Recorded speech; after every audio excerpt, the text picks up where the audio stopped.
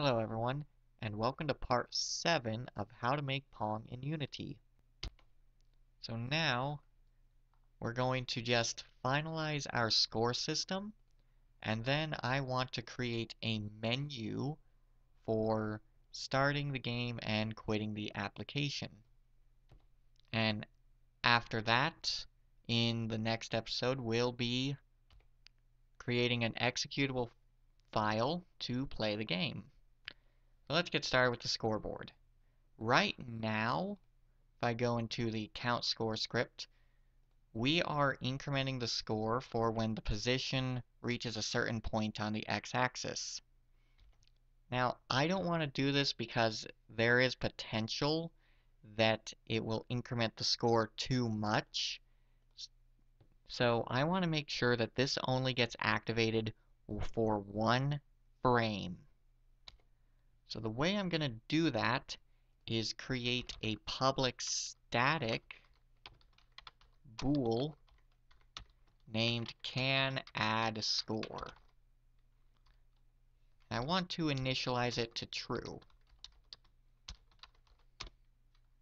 True.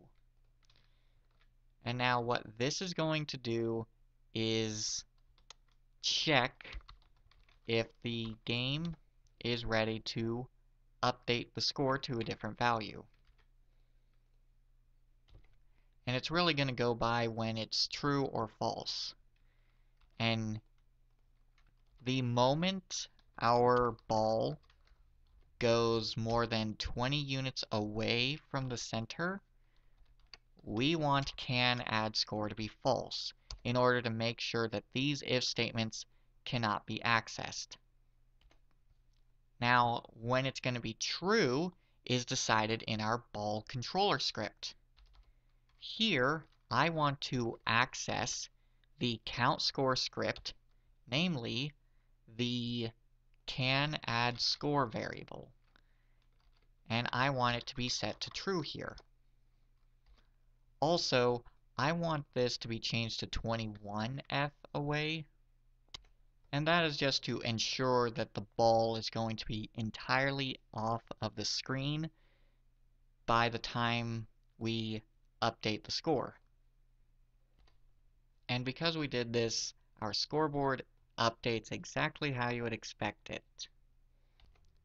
Now moving on to the next part, where we create a menu that has a play button to enter this scene, and a quit game button.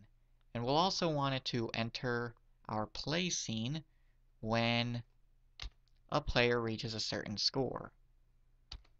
So what I'm going to do is just create a new scene.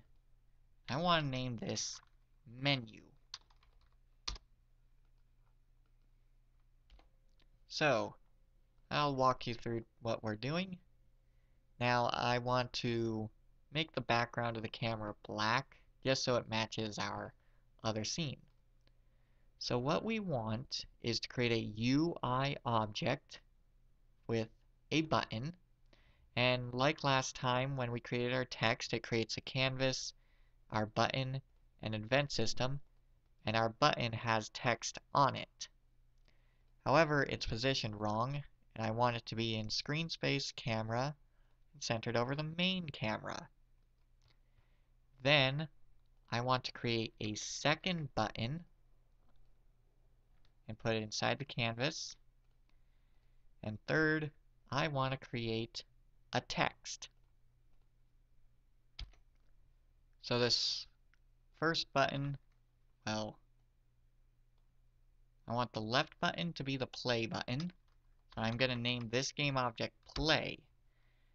And I also want the text to be play, because that makes sense. And I want the scale to be 2. And I'm just going to move it to some place I like it to be. I think the good spot for it would be -220 on the X and 100 on the Y. And I want this other button to be centered in almost the same spot. I want it to be the same size, but this time our text should be quit. This is the button you press when you're going to quit the game.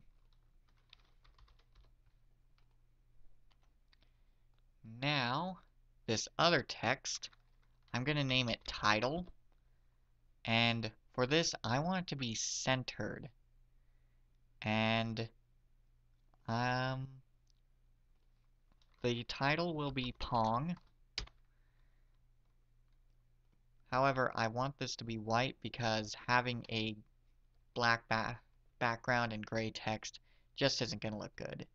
And the font size should be big, like 250. However, if I make it too big, it will disappear. This can be fixed by setting the overflow values to overflow. Maybe that's a little too big. Say 220. There we go. And if I were to click play and or enter the game view, I could see just a preview of what it would look like. And that looks nice. Well, I actually want to lower the buttons a bit. Say 155. Now, there's just one more modification I want to make to these buttons. That's making it so our pressed color, the pressed color is a bit darker. And even our highlighted color should be a bit darker.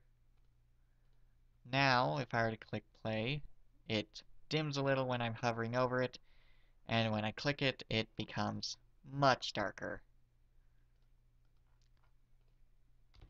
Alright, so in preparation to getting these buttons to work, we're going to just go into our build settings.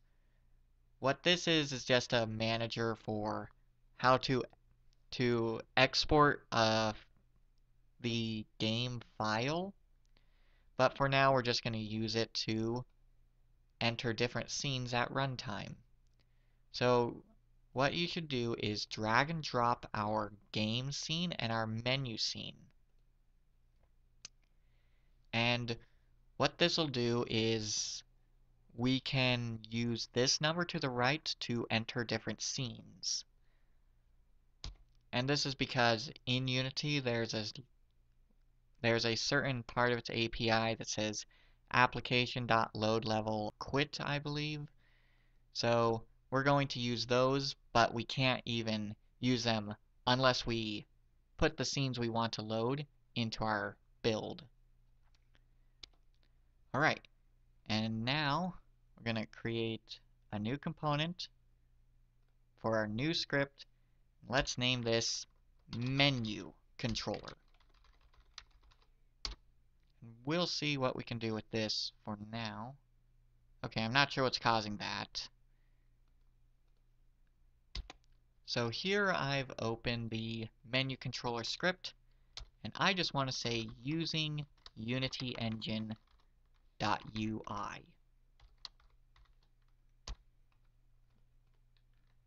And this is just so we can use certain features built in the user interface, specifically pressing buttons.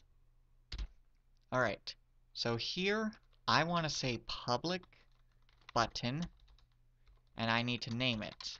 I'm going to have a play button, and I'm going to have another public button known as the quit button. Now, in the game, I'll go to Canvas, to my script, and assign the different UI elements. Alright, so in the next episode, we're going to make it so the play button and the quit button act as they are intended to. So the play button will enter the scene where we're playing Pong, and then we're going to make it so when our count score variable identifies that one of the bats has reached its current score, it will say which player has won, and then ask if you want to play again or quit.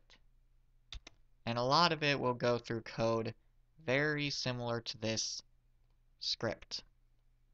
And if we're lucky, we'll be able to use the exact same script for both the Play Again menu and the Start menu. Anyway, thank you for watching, and I hope you stay tuned for the next one. Goodbye.